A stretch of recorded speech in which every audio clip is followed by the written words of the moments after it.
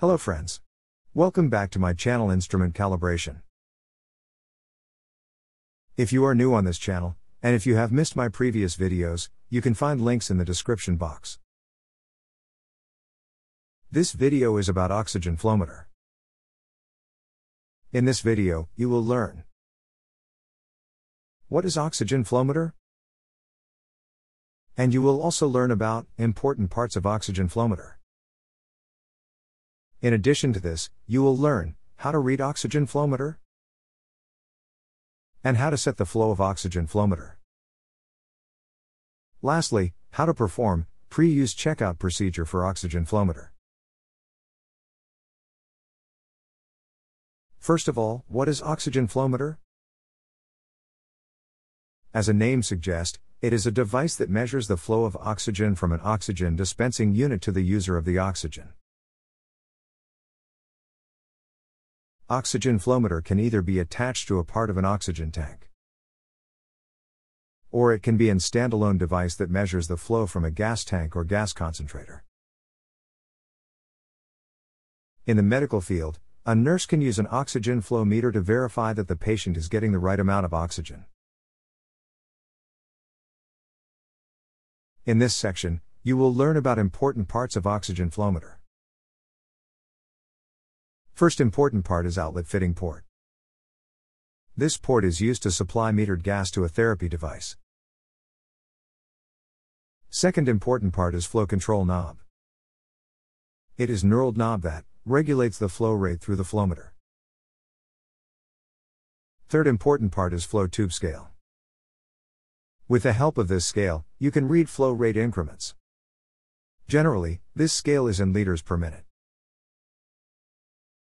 Another important part is ball. This ball indicates flow rate by reading its center of ball. This top part of flowmeter is known as shroud. Shroud maintains gas pressure around flow tube. In this part, I am going to explain how to read oxygen flow meter. Oxygen flow meters usually measure gas flow in liters per minute.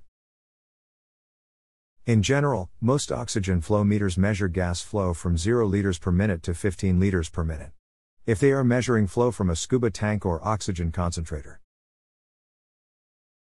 As you can see from the picture, that flow tube scale is in liters per minute. And this flowmeter can measure maximum flow rate up to 15 liters per minute. And 1 liters per minute is minimum flow rate capacity of this oxygen flow meter.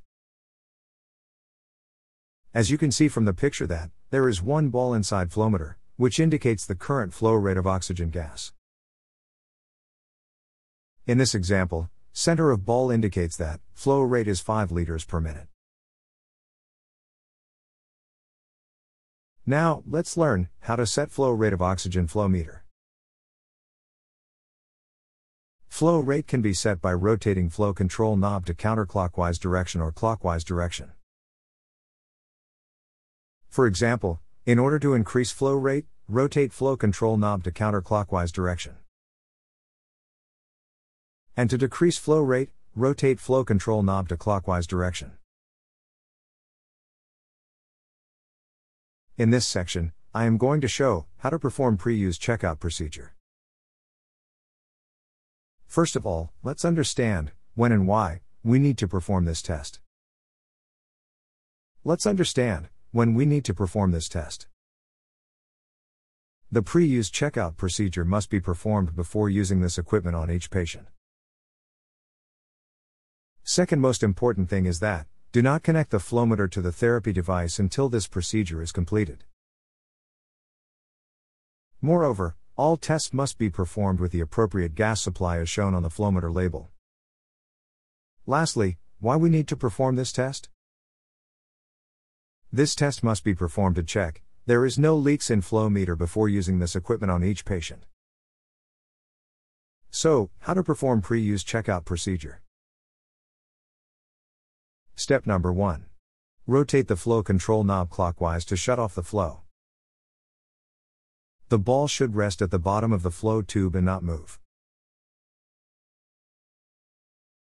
Step number 2.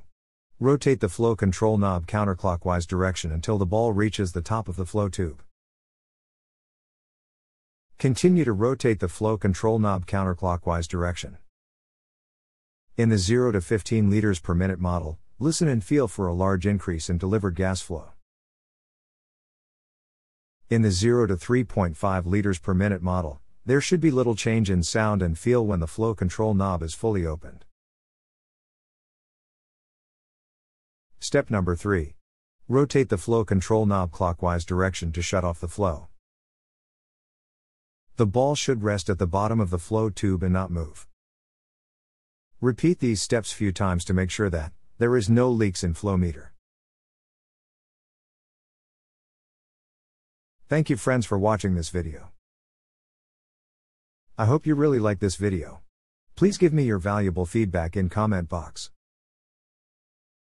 And if you have not subscribed this channel yet, then please subscribe this channel, and press bell icon so that you will never miss informative video like this.